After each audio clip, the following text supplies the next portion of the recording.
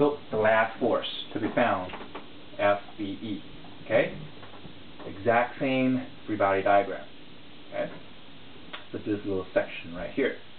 Alright, so I found CE and BD. So CE is 100 Newton. BD is negative 200. Okay?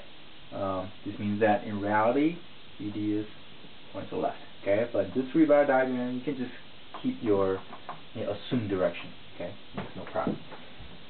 So BE is the unknown here now. Pick a joint. Pick a joint where BE will appear. Okay? In the equation. Pick any joint. Doesn't really matter.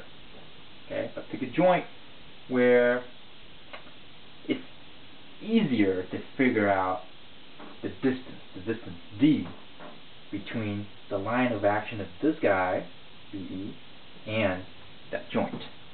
Okay. So let's see. Obviously, we're not going to pick joint B, right? Because BE would disappear. Joint E would not work either, right? Because we would just use that, and then BE disappeared also. Okay. What about joint C? Some moment about joint C. Okay. This means that CE will disappear. CE passes through joint C. Okay. So, alright, don't worry about this. This 100 will have a moment about joint C. Okay, but that's easy to figure out. This BD, sure, it will create a moment, okay, about joint C. That's no problem. BE, of course, will create a moment. But the problem is, what is the distance D between this joint C and BE? Well, geometry. This BE is at 45-degree angle. Okay, so the shortest distance between this joint C and BE is the perpendicular distance. This guy right here. Alright, so knowing this triangle, okay, knowing that this is 1 meter, alright, knowing that this is 45 degrees, you can figure it out quite easily. Okay, so in fact, let's do this. So this, let's call it D. Okay, so draw this triangle. Right? Just draw just the shape, right, to figure out the geometry. So this is 1 meter. This is a right triangle, 45 degree. Okay, and this is my D. Okay, so use trigonometry, or you can use a similar triangle, right? So let's say I use trigonometry. So say sine 45 degrees, right? Sine of this 45 degrees, right? Equals D over 1. So D is 1 times sine 45 degrees, right? So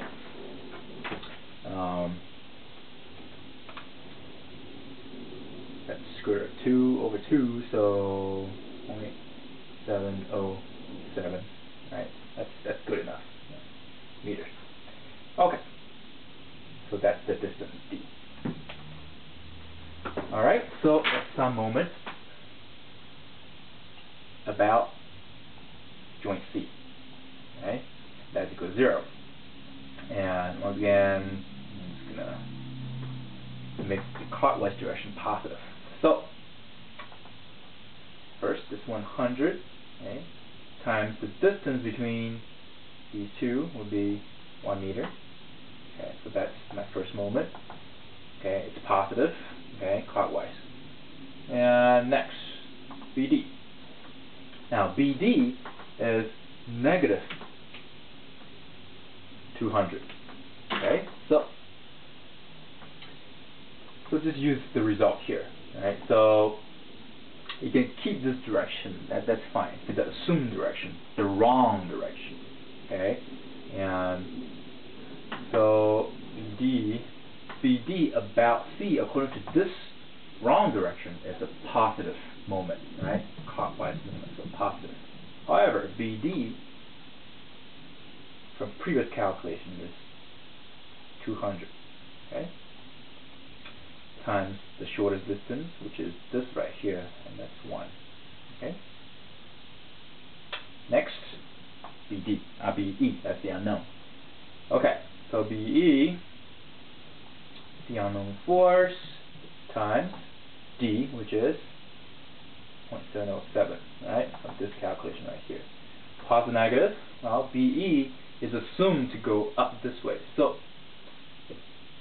it creates a counterclockwise moment. So negative. Okay. 0. Okay. Next, just crunch number. So FBE equals, move that over, do the math, so it was negative 200 plus 100 divided by 0.707. So this is negative, okay, of 100 divided by 0.707. So that's 141.4, okay, or square root of 2 times 100. Okay. That's a negative number, negative value. Negative, once again, means this assumed direction was incorrect. So the correct direction is actually downward, it points down. Okay? So FBE is 141. 141 newtons. Okay? Pointing down means it's tension. Okay. That's it. That's your sections method.